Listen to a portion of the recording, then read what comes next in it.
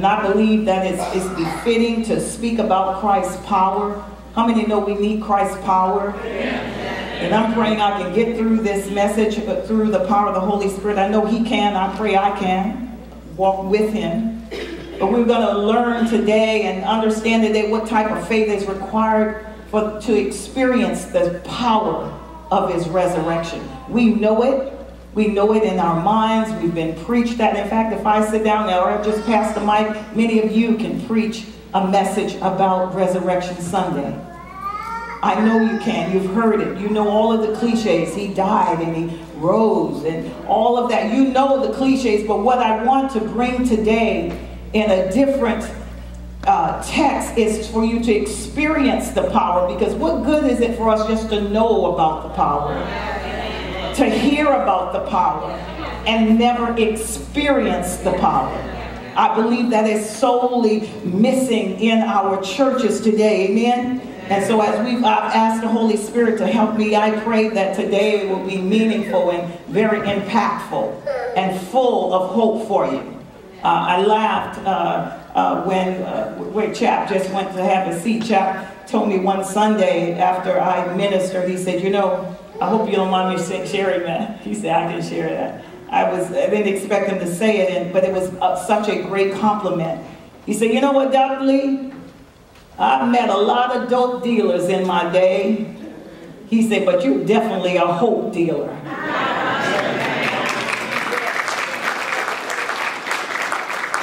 And that was a compliment. Because we want to give you hope today. Amen? So lately our church family and guests, visitors, just bear with me with this. Lately, you know, we're a church family. We're a close family, and so lately, various members, and including myself, some family members have just been going through some crises lately. You know, either with illness of loved ones, or loved ones transitioning, or just going through. You know, every once in a while, church is real people. Church is not this building. The church is the ones who's sitting on the chairs right now. And so every once in a while, you go through some things. You go through some things as a family. You go through personal crises. And so I want to talk today, with it being Resurrection Sunday, about crises, families in crises. What does the word say about going through difficult times? Have anyone besides this church gone through any difficult times? Just two people? Come on, you can talk in this church. It's okay to talk, as long as you're respectful. Have you gone through anything? Come on, let's wake this up.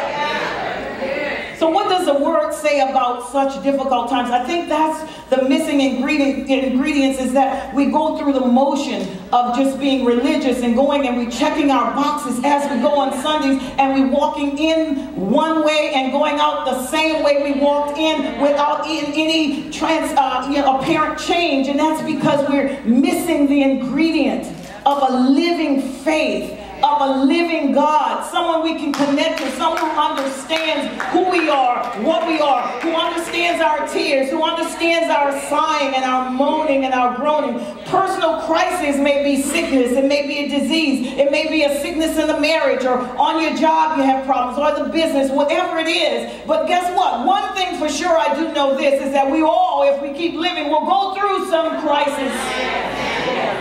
You will go through a crisis of belief, of what you believe.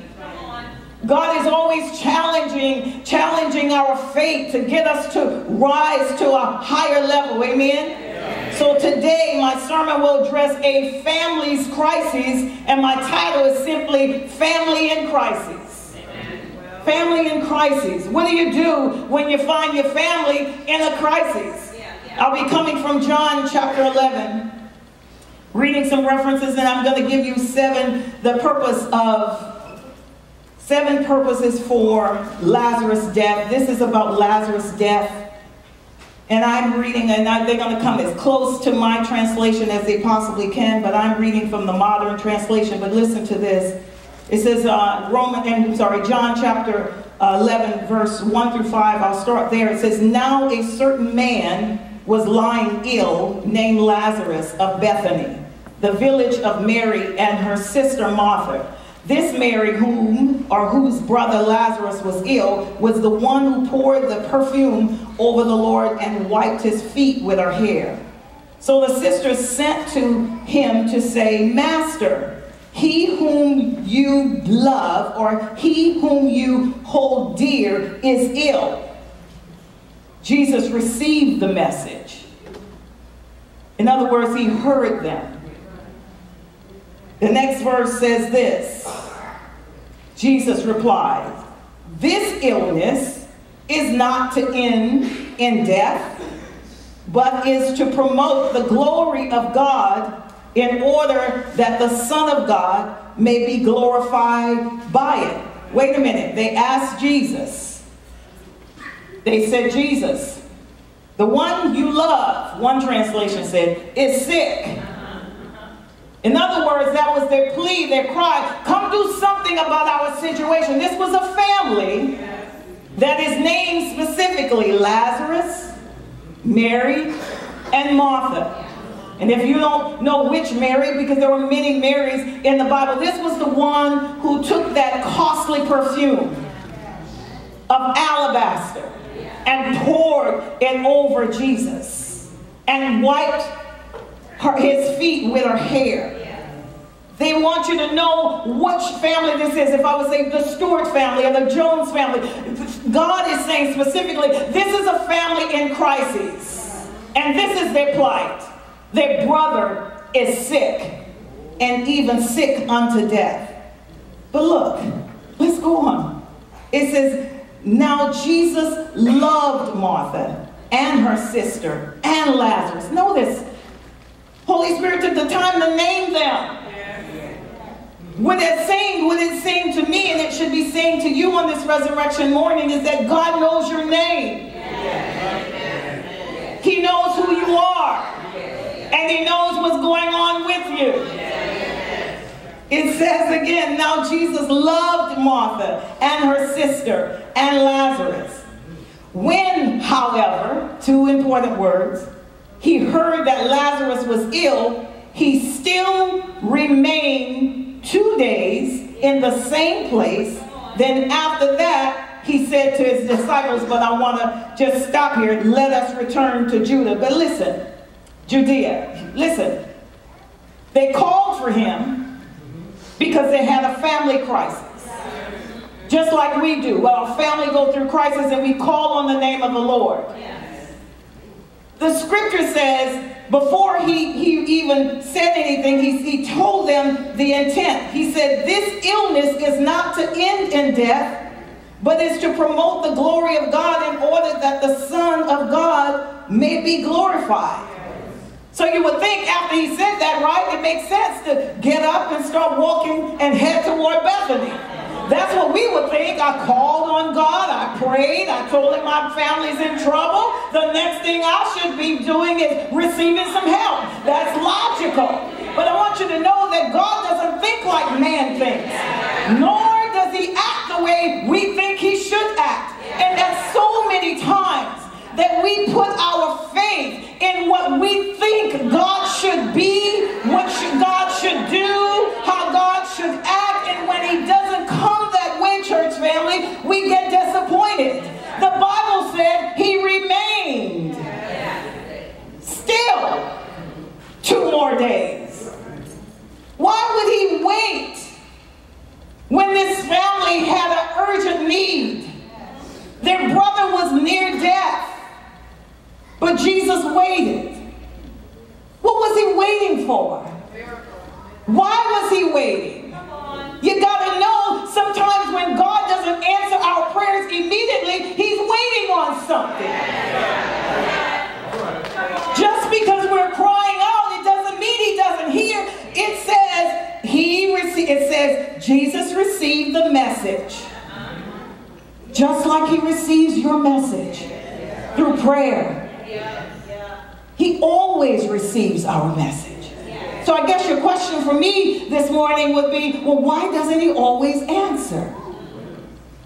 Well, I would say this. He does answer. We just don't always like the way he responds. because we don't understand. But let's look at the narrative. Let's look at this story. It doesn't make sense. When he heard, he remained. So here's this family that Jesus loved, that's in the crisis. He sends them the word and he said, this illness is not to end in death, but is to promote the glory of God in order that the Son of God may be glorified. I know they heard too. Don't you think they heard too? They heard that message, just like he heard their message. He'd already given them the answer, but watch this now. I believe that as Christians, as we go through things in life and we don't understand why God responds the way he does or the way he allows certain things, I believe it causes us to lose faith. I'm talking real now. It causes us to lose faith because we've called on him and we're going through a crisis. Why isn't he responding to our need? He heard about it. So there are times that when we're in a crisis that God is allowing a test to come. You will not understand your faith in God if your faith is not put to a test. It's not that God is ignoring our plea or ignoring our cry. He wants to see, do you truly have faith in him, or are you just seeking him for what he can deliver to you? He's still looking for a people, church family, who wants him for him. So there are times of testing of our faith. There are times of testing our patience. Will we wait on God, or will we take matters into our own hands? Have you noticed that you have prayed sometimes and then he takes too long? Let me turn it around. Have you ever prayed and he took too long and you took matters into your own hands? Did it turn out okay? Our faith have to be tested. Our patience have to be tried. And then our trust in who Jesus Christ is have to be determined. One will never know how much they truly believe in Christ until there is a crisis of belief. What he's testing is the crisis of your belief. Each of us believe, but we all believe on different levels. We all don't believe the same. I promise you, if we can ask one question, we'll get 100 different answers. Why? Because of the belief system. And the one who knows truly our belief system is God. Amen? And so a test about what I truly believe, what you truly believe, what you truly believe about him, because we say often, and I was in the store the other day and I saw a little cliche that they even, putting it on t-shirts now, God is good, all the time God is good, and that sounds good, and it is true, but how many times have we experienced the goodness of God? For church family, I came this morning to tell you sometimes the goodness of God may be delayed just so he can see exactly where you are. If what I say to others is truly what I believe in my heart. Yeah, that's good. Truly. What I say to others, is that truly how you believe? Crises come to expose exactly what we believe, what we claim, and what we do. What does it mean to truly have Christ as your Lord and Savior? What does it mean to you today as we celebrate the resurrection of the Lord Jesus Christ? Think about it for a moment. What do you believe? What truly do you believe? When we take Holy Communion, what does that mean to you? Amen? On a daily basis, we have an opportunity to trust God. We have an opportunity every day to show that we believe in God. And I want you to know that our belief and the ability to believe that God can do the impossible is often shaken through times of crisis.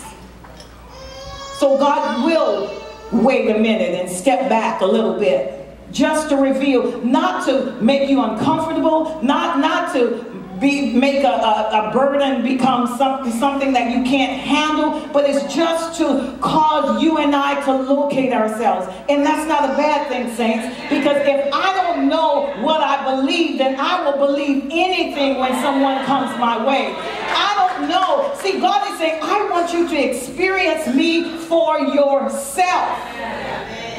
The woman that at the well in John chapter 4, God encountered her, and God talked to her about her own individual life.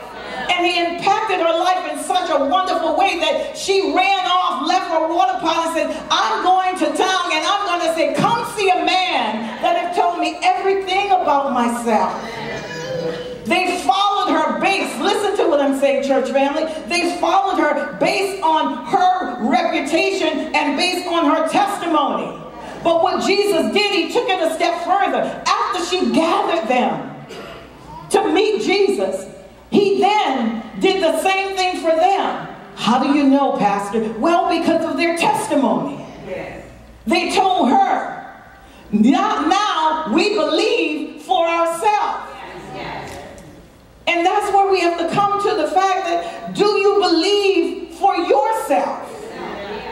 Not because somebody else's faith or somebody else is telling you to believe in God, but God has given us an invitation this morning for us to believe for ourselves. So crisis, family, is to reveal where our trust lies, or whom it lies in. It is the great revealer. Can we still believe in the midst of a crisis? There's 7 purposes for Lazarus' death, and I'll go a little bit further to explain all of them to you, each of them. Purpose number 1 is to glorify God. He told them his intent. To glorify God and to proclaim that Jesus is the Son of God. That's what he was trying to do. What is he trying to do when our families are in a crisis? What he's trying to do when we're going through hard times? To prove to us, to show us he wants to give God the glory, but he also wants to proclaim that he is the Son of God. He wants you to know him for yourselves. Can everybody say that? He wants me to know him for myself. It's a personal God.